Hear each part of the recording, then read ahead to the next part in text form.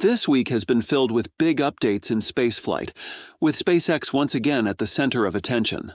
For months, the company has been pushing through rapid testing, rolling out new hardware, and preparing for its next big launches. Each step brings them closer to making Starship the fully reusable vehicle they have been promising.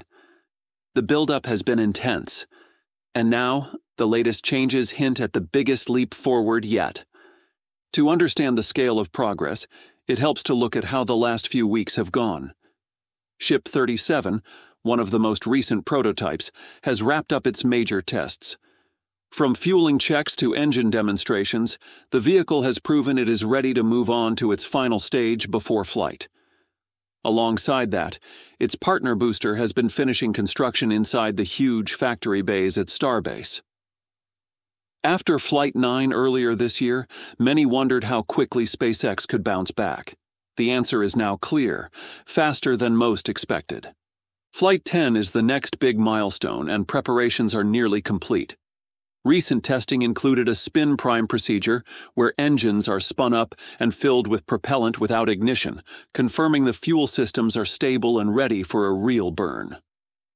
The first attempt had to be stopped when a cryogenic hose developed a leak, but SpaceX engineers replaced the faulty part immediately and resumed work the following day.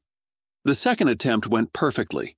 With that, the team avoided major delays and showed how quickly issues can be solved. Ship 37 is now being readied for its final inspections and will soon be paired with its booster for launch. All this steady testing is laying the groundwork for a much bigger reveal.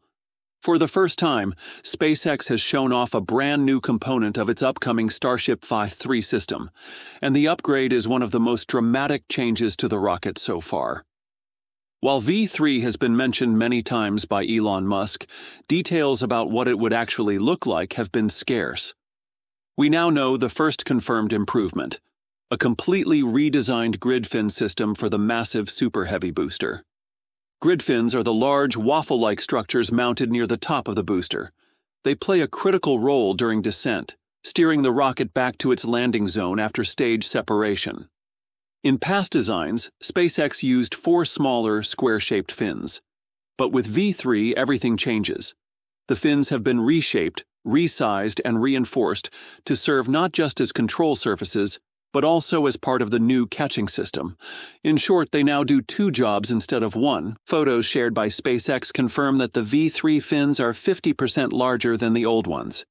Musk himself joked about them looking like giant waffles, and that description is not far from reality. Their new octagonal shape makes them stand out instantly compared to earlier boosters. But size alone isn't the only difference. These fins are much heavier, weighing in at around 3 tons each. That extra mass is the result of stronger materials and the addition of new catching hardware. For the first time, the same structure that guides the booster back will also be used to secure it when the tower arms grab hold during landing. The catching mechanism is simple but powerful. Each of the side fins now includes a pin-shaped extension that sticks out from the main body. This pin is designed to slot into the rails on the Mechazilla tower arms, locking the booster in place as it comes down. By merging the fins with the catching system, SpaceX eliminates the need for separate hardware, cutting down on weight in other areas. The central fin, however, will not carry a catch point, leaving that task to the 2 symmetrical side fins. The fins on the new booster have been relocated lower on the structure. This positioning brings them into direct alignment with the launch tower arms, making the process of catching and recovering the booster more precise. In older designs, the fins were placed higher to avoid the blast and heat from the engines during stage separation. The change shows that SpaceX is now optimizing around recovery operations, where the tower plays a central role instead of only focusing on separation events. This redesign also means the actuators and control systems for the fins sit closer to the rocket's cryogenic propellant tanks. That location exposes them to very low temperatures, so engineers must add protection to prevent freezing or damage. Although this adds complexity, it is a manageable engineering step and does not appear to limit performance. SpaceX has experience in insulating and shielding sensitive parts from extreme conditions, so this adjustment fits within its current technical abilities. Booster 18 will be the first vehicle to fly with the new fin design and hot staging ring. Before launch, it will go through a series of cryogenic trials to confirm the system's work under real conditions. The design also cuts the total fin count from 4 down to 3, but each fin is larger to provide the needed aerodynamic stability. Removing landing legs entirely and depending only on tower arms for recovery is another part of this strategy. Together, these changes bring SpaceX closer to rapid reuse of Starship boosters, cutting down turnaround times and increasing efficiency for future launches. While B-18 leads the way, other hardware is not far behind. Booster 19's first sections have already been spotted at the build site, showing how production is overlapping to maintain pace. Nose cones for ships 39 and 40 are also in progress, featuring their own updates for the V3 generation. Taken together, these parts suggest that multiple V3 pairs will be ready by the end of the year. If SpaceX can get Booster 18 and Ship 39 stacked and tested quickly, the first full V3 flight could happen within months. Beyond that, the company could push for even more launches before the year closes. Some estimates point to as many as 6 total Starship flights in 2025. For context, that would be the most Starship launches ever achieved in a single year, doubling down on the progress made in 2024. Flight 10, however, remains the immediate focus. The hardware is nearly ready, inspections are underway, and the launch window is open. If the schedule holds, we could see liftoff before the end of August. That would mark exactly 3 months since Flight 9, showing SpaceX's growing ability to stick to a rapid testing cadence.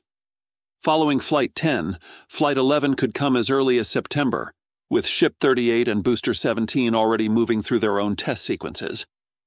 The possibility of back-to-back monthly flights would show how far the program has come since setbacks earlier this year.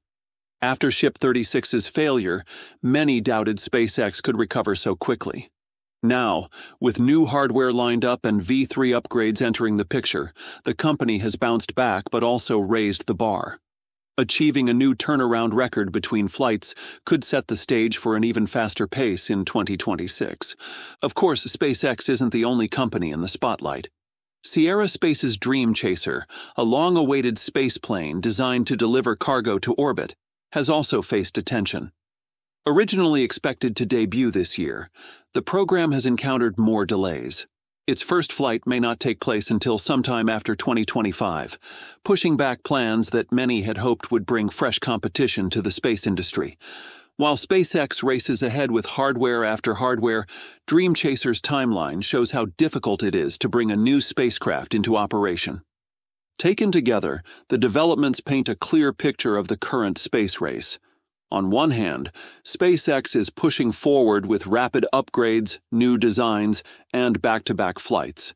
On the other hand, competitors are struggling to keep up with their own schedules.